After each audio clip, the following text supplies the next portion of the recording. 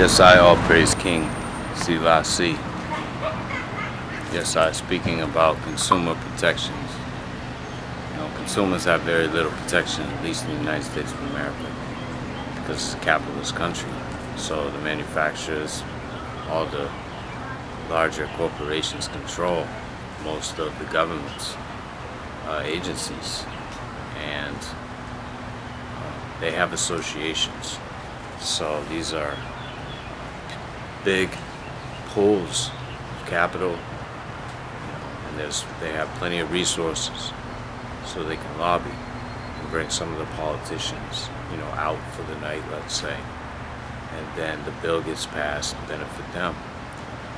And so, they build products cheap, planned obsolescence. The product just doesn't last. Now with the digital infrastructure, everybody's being categorized with the AI. What's going to happen is those people that are seen as labeled a threat, usually it's stated threatening, they're going to be having products that are malfunctioning. And as you can see, technology advancement should have benefited the consumer, you would think.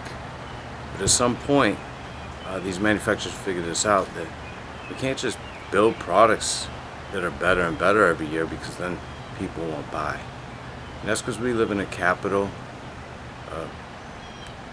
controlled, or capitalism. The government does not provide protections for people.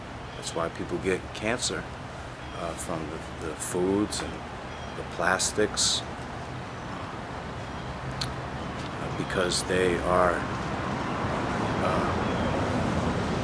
connected to these capitalists, and there's a revolving door.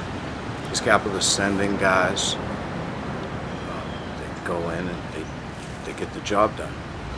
They come out and they usually go work for some of the same characters. They make money at other people's expense, because that's how the capital game works. And if you know how it works and consciously decide that it's wrong, well, in their mind, you're shit out of luck.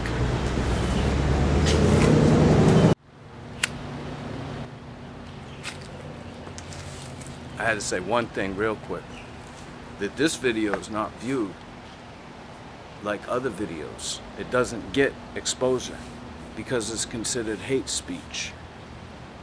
Yet the man won't tell the eye what it is the eye say that's hateful. Yet the man can sell it to his personnel. Well, if you happen to be the man's personnel,